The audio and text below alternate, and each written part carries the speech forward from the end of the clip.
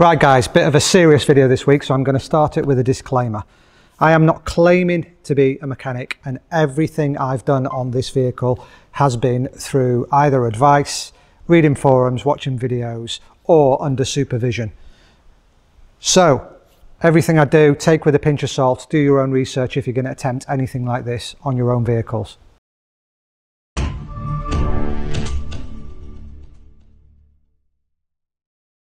So guys, hello and welcome back to Wilderness Adventures UK. I do apologise right off the bat, not a very wildernessy video this week, but it all comes part of the parcel, unfortunately. Last week I was out camping, as you probably know because you've seen the video by now, and we had our second breakdown, although this time she did manage to get us back. Now when I rolled up back to the barn, I parked in the gate that just blocks off the barn area, the barn complex if you will, and I stopped to get out to open the gate. I looked at the front of the vehicle and there was oil pouring off the front of the vehicle. As you can probably see the remnants of it down there on the floor. So obviously something had gone catastrophically wrong. Before I went to the woods, she did have oil filter and the lift pump replaced, as you will have seen in previous video. That was done by a professional mechanic. So when I broke down on the side of the road, obviously my mind went straight to that because it'd just been repaired. In fact, it wasn't that. And yeah, no problem with John's work whatsoever. But he did advise me how to get it going, and he did advise me what the consequences were of doing that.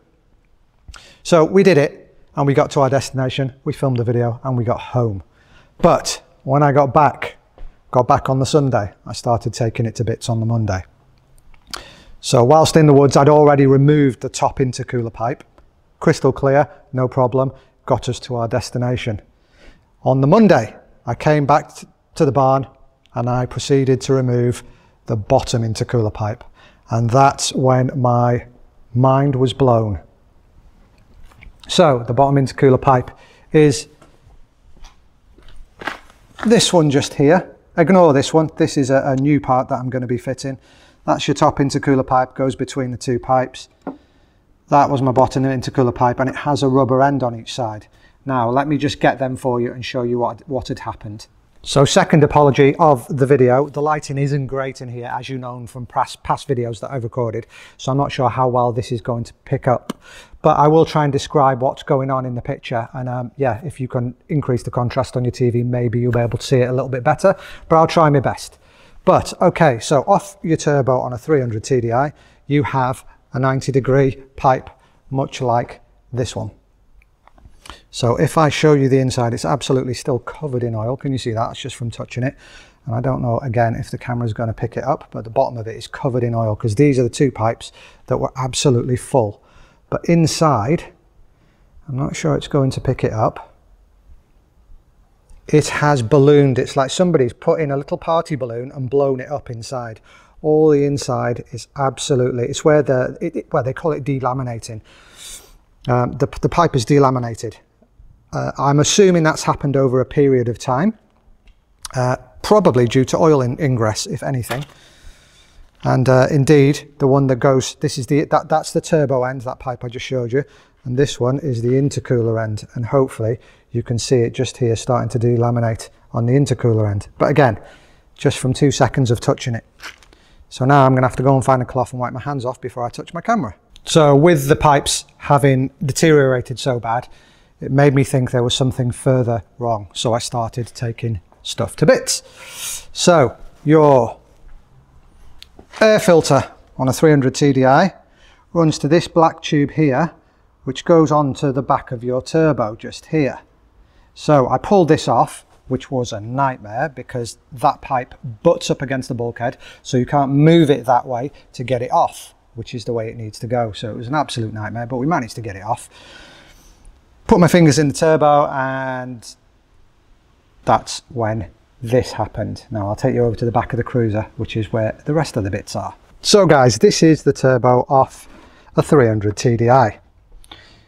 I have taken it with the complete manifold. I do know these bullhorns, they call them, do remove, but trying to get them off, absolutely nightmare in a barn when you haven't got access to a vise and other tools. But this is the important bit here, the turbo. See if I can do this one-handed and show you in here. Can you see that in there? Yep, that is your impeller or fins or but God knows what they bloody call it. Again, I'm not a specialist, so I don't know exactly what the name is. But that is meant to spin freely on bearings, and it has come off in such a way that it's got absolutely wedged in there, damaged it horrendously. So we've taken the whole thing off and we've ordered the whole thing again. Now, when I was speaking to several people, they were saying it should come off the manifold, but on a 300 TDI you can see the wastegate is part of the actual manifold. Let's see if I can position this so you can see it. So just here it is part of the manifold, so you can't actually remove it. Although I could have removed this split fit pin and taken it off and sent that bit off, means the wastegate would not be getting serviced, because I'd still have this bit. So I've taken the whole thing off, and what I've had to do is I've had to buy, let's get you back to my face. So as I was saying, I've had to buy the full unit. So I've bought new bullhorns, new manifolds, new turbo, everything reconditioned. Not bloody cheap. As well as that, I'm going to be replacing the intercooler pipes, obviously, because the bottom ones were damaged. Top one not so bad, but bottom one absolutely goosed. And also I came to flush out the intercooler because there was loads of oil in the intercooler where it sucked it in through the bottom pipe. And as I was flushing it out, I was advised to flush it out with diesel a couple of times, and then anything else to take out the residue diesel. When I filled it up, this is your intercooler, again on a 300 TDI. When I filled it up, it was in such a manner, over a bucket, poured diesel in there, and it came straight out the front end. So the intercooler is compromised as well. Now the question is, what caused the turbo to go? Now it could have been a lot of things. It could have been leaking for a while, which caused that pipe to suck in, which obviously stopped the turbo from breathing and caused it to fail. It could be that it's not been breathing well for a while because there's a hole in the intercooler. It could be that it's just an old unit and the bearings have got tired and let go. It could be that I took off the top intercooler pipe and ran it home 70 miles with no top intercooler pipe, not giving it the restriction in air that it needs to cause the vacuum. Obviously you've taken the top bit off the vacuum, it's not going to breathe as it should. So it could be various things, but it's happened now, and all that matters is we get it back up and running. But I'll lift up the bonnet and show you under there what's gone off. Right, I'll film this bit from behind the camera.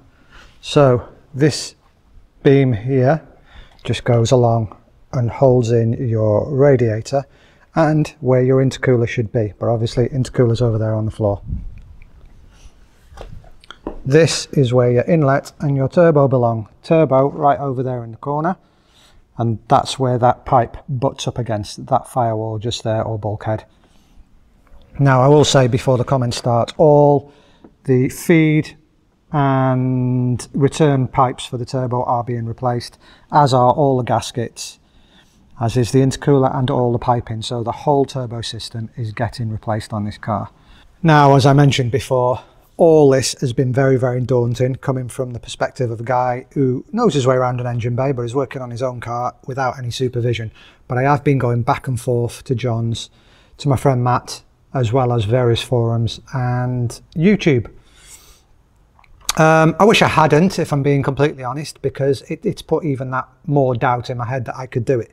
But it's all in bits now, and usually the rule of thumb is with me, if I can take it to bits, I can usually put it back together. All the bolts and all the fittings are on the wall behind you.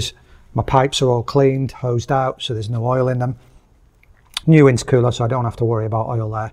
There's only one more bit I need to do, and that's the bit that runs to the actuator to tell it when to boost. Can't remember what it's called, but it goes on top of your fuel pump, your injection pump rather.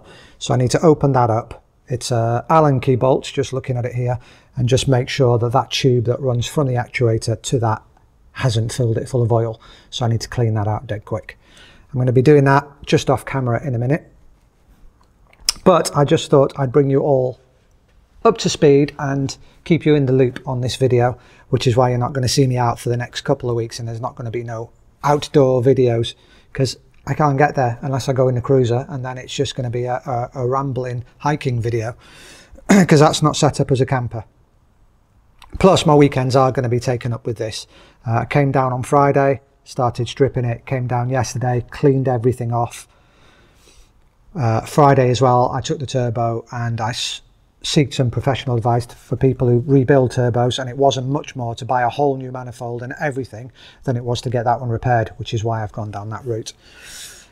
Didn't want to attempt to fit a cartridge myself because I don't know what damage has been done by that impeller propeller thing coming off, so that might have scored the inside, and then when I fit the new one it might not seat properly, and I have the same problem again. So I'd rather buy one that's been refurbished, checked, double checked, and I'd rather fit that. So that's been my whole trail of thought. It's cost a little bit more doing it this way, but I have got that peace of mind that once I replace it all, it's done. I've replaced the full braking system, I replaced the full turbo system, it's had a few other bits and stuff, so when we go for our trip in October, I know that that's not going to be an issue.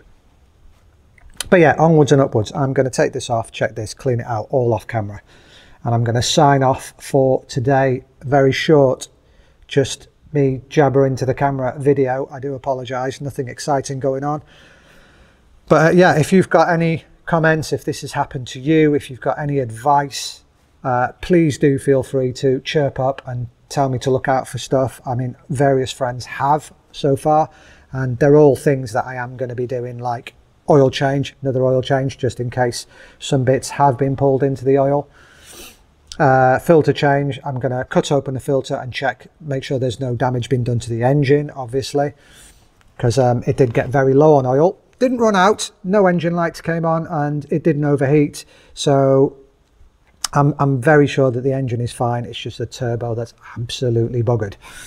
So yeah, I will love yous and leave yous. I'm going to crack on and do this really quick off camera, and then I'm going to get home and get cleaned up because I'm already dirty from touching all them parts. So yeah, you all look after yourselves, take care, wish me luck on this, and hopefully next time you see it, it'll be all up and running, and it'll be better than it was yesterday. All right folks, see you all very soon.